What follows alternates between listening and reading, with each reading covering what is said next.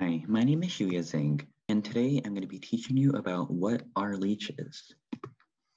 Leeches are a species of worms that are commonly found in shallow waters. They first started appearing in the world around 150 million years ago, and they are most known for certain species that prey on other organisms for blood. Leech diets. Leeches are carnivorous predators and eat snails, small eggs, and other worms.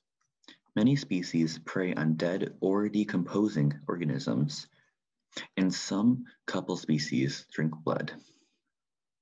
And on the right, you can see an example of a giant red leech eating a worm on the left. Leeches' appearances.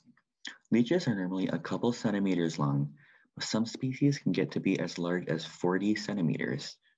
They always have 32 segments, regardless of their size or age, and they have 200 serrated teeth and 3 jaws. And on the right, you can see a close-up of a leech's mouth with its jaws and serrated teeth on top. Leech's internal appearance.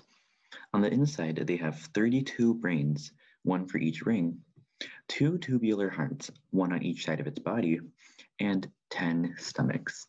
And on the right, you can see an illustration of a leech's nervous system. Leeches are most known for their few species that drink blood, as well as the medicinal use of leeches through bloodletting. Leeches drink blood through the serrated teeth on their mouth that they use to rip through the skin of animals.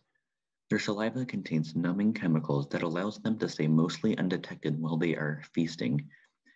And leech saliva contain anticoagulation chemicals that allow for the blood to flow easier when they are feeding.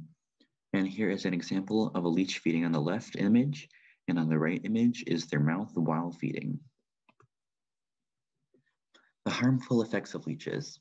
If they aren't removed, they're able to suck a large amount of blood due to their anticoagulating saliva that causes it to become much more runny. Beneficial effects of leeches. Since several generations ago, bloodletting has been used in order to relieve blood pressure and peaked in popularity around the mid-1800s. Nowadays, bloodletting is used to reduce clots during surgeries. In conclusion, I hope you learned a little bit more about leeches, and here are my sources.